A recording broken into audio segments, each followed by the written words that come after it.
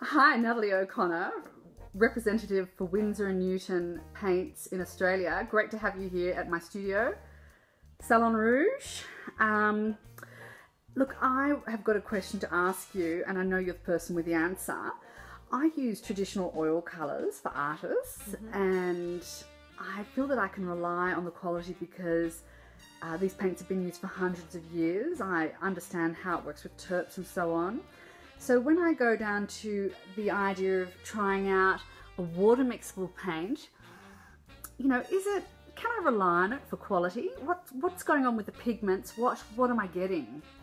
Okay, there's one thing that you need to remember about buying anything that's Winsor & Newton, and that is the pigments across all the ranges are going to be the same quality. So for here we've got, let's go down to this yellow ochre here. The yellow ochre pigment that's here is going to be the same yellow ochre pigment that's used in the artisan range as what it is in the artist oil colour.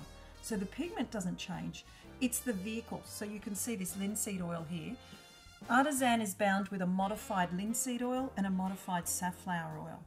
So it's that changes, not the pigment. So the quality is still artist quality, they're light fast, they're permanent, meaning that work is going to, the materials themselves are suitable for professional practice. That's such good news. What about how many colours are in the range? Well, there's less colours, and Artisan does have a Series 1 and a Series 2, which does give them, I suppose, a price option that's different to the artist oil colour. But if you do find colours in the artist oil colour that you don't find in the artisan range, you can mix them with the artisan range. It just means that you take away its ability to clean up in water as easily. And you just showed me before. Let's have another look about how easily that cleans up.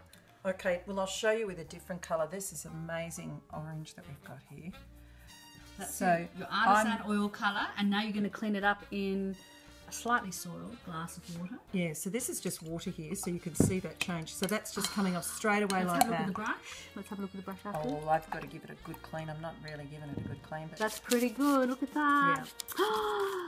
Yes, and no stinky terps. Okay, I'm going to try them. It's very easy. Thank you.